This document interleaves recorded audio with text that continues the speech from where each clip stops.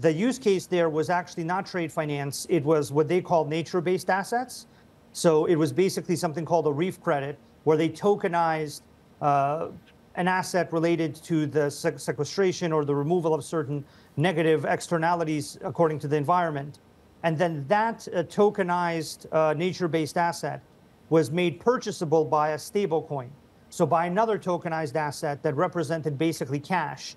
And then for all of that to happen in a very programmatic, efficient, highly secure way over CCIP, our work with ANZ was actually a very good example of how more advanced banks that are farther along in their technical adoption of blockchains can achieve large amounts of efficiencies and a lot of programmable interaction between the assets that come out of their banks and other assets. So a lot of the overhead, a lot of the management of that relationship of how the assets all interact, of how they're settled, of how they're moved, of basically how they're kept updated, all of that was successfully managed through using the Chainlink platform.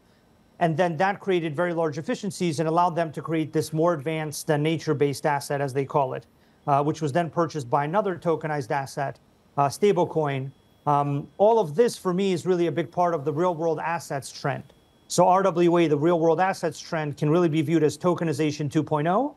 And it's really where the majority of the world's assets will now become tokenized, but in a very practical form. So we won't be tokenizing ideas about general concepts. We'll be tokenizing real estate and carbon credits and insurance cash flows, and then making them accessible through stablecoin purchases, which are another type of real-world asset because that's connected to real deposits.